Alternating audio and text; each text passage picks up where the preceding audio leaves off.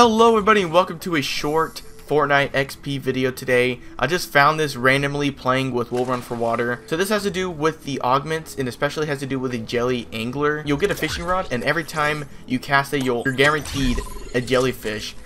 And if you have supercharge you'll be getting 500 XP for every fish you catch.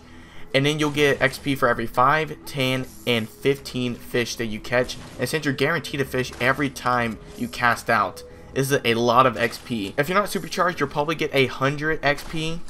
But if you are supercharged, you can get anywhere from 600 to 540 XP for every fish you catch. This is mainly for people that have completed all quests in the game and just want a quick way to get some XP. I want to say when doing this, you'll get half a level per game, but that's only with supercharged XP. Not an XP glitch and not a way to get you to level 100 quickly, but it is a great way to get some XP over time. So if y'all enjoyed these videos and y'all want more XP tips, please consider liking and subscribing, and I will catch y'all in the next video.